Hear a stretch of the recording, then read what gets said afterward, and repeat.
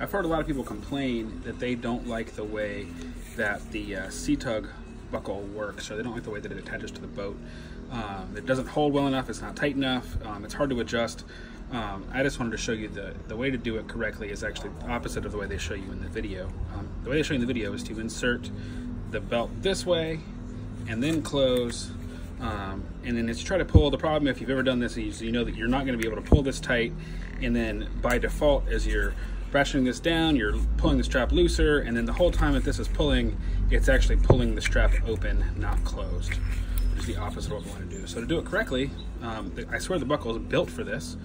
If you pass the strap through the bottom here, and then back through this buckle, just like the way that it looks like it should literally go, from this point, what's really nice is you can really crank down on this strap as hard as you want to crank, and then go ahead and click it. And this time when you click it, you're pulling it tighter on the click, and then as the tension pulls, you're cantilevering the ratchet, or the buckle closed, just like on a ratchet strap. So it's also nice because you don't have to worry about it falling out. It's not going to slip out on you here.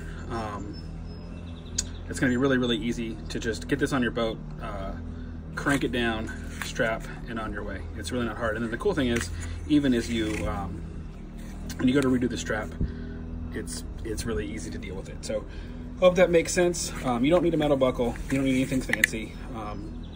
Just do the strap the way that it should have been taught to you to do, not the way they showed you to do it in the picture.